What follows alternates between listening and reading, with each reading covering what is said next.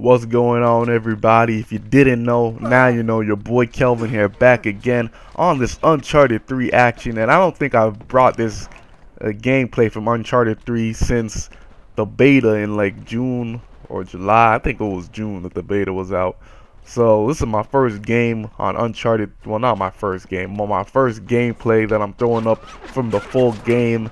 And I've had this game since like a couple days after it came out. And look at me get beasted on, but look at that. I got a two-piece with that grenade that I threw after I died, so it was alright. But yeah, like I was saying, I've had Uncharted 3 since like a couple days after it came out.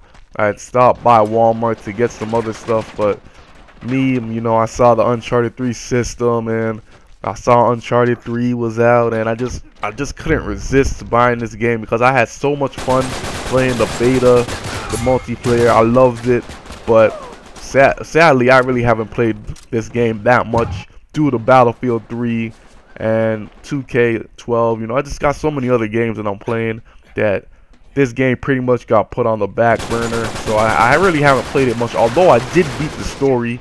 The story was this campaign in this game, probably one of the best story modes that storylines that I have played in a long time. Like, it is action packed, it's cinematic, like, it's amazing. I remember the Uncharted 2 commercial where the guy was like, yo, my girlfriend, she thinks this is a movie. Like, I understand now. Like, it's that amazing. It's sick. Now I have Uncharted 2. I bought it after I played the Uncharted 3 beta in June because I loved it that much, so I picked up Uncharted 2. I haven't beat the story yet for Uncharted 2. I'll probably beat that later on when I get bored with my other games. But like, yo, this game, it's amazing. I love it so much.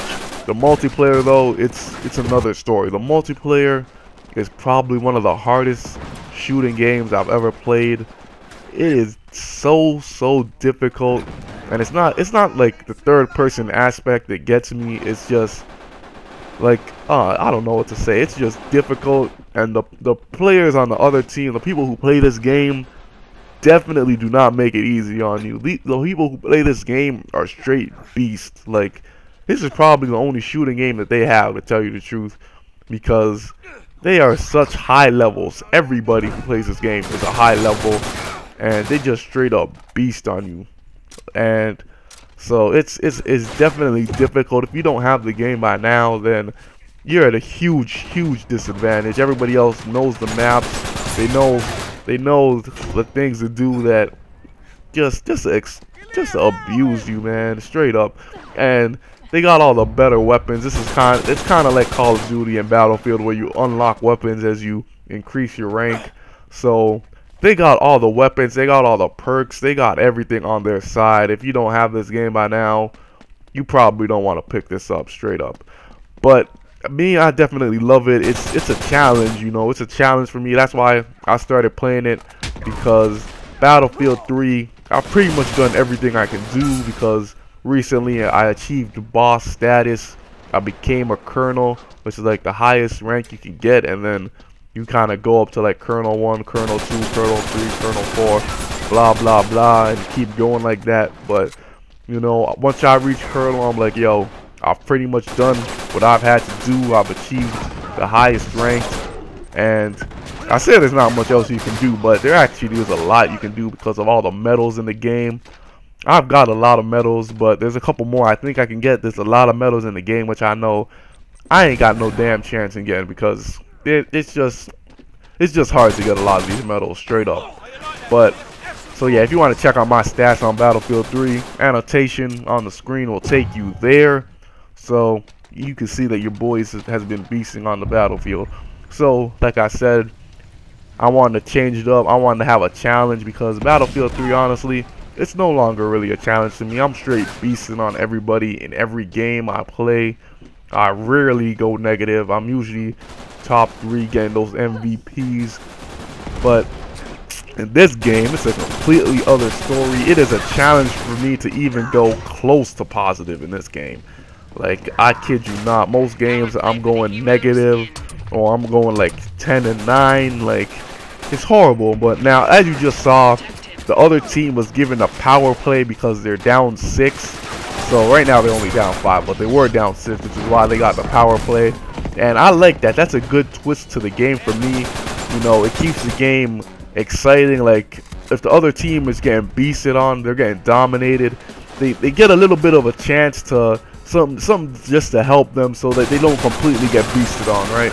So right now it's a marked man is the power play, where they can see one person on our team and he's marked, and if they kill him then they get 2 points, or yeah, they get credited for 2 kills instead of 1. So it can help them come back, and that marked person on our team, they know the exact location of him, because as you can see there's no radar in this game. So yeah, there's no radar. I'm not even gonna say nothing about that. So yeah, so there's no radar in this game, which I definitely like. I think it makes people run around a little bit more. It's like, rarely do I ever see people camping in this game. Like, it happens every now and again because people, for some reason, they want to snipe in this game. I don't know why you would want to snipe in this game. You can look at this shit I'm doing right now. You could run up walls and shit, but people want to sit. Sometimes people want to sit in a corner and snipe. So, like, when you can move around like you can in this game, you can roll around, you can jump off of things. I think it really, you don't really want to camp when you can do all these things. As you see me get that double down. So, yeah, this game right here is coming up to an end. My team really wasn't all that good, and so I placed close to the top. I mean, our team, we could have won if it wasn't for that power play, I think, which helped them to come back. But it was still a close game.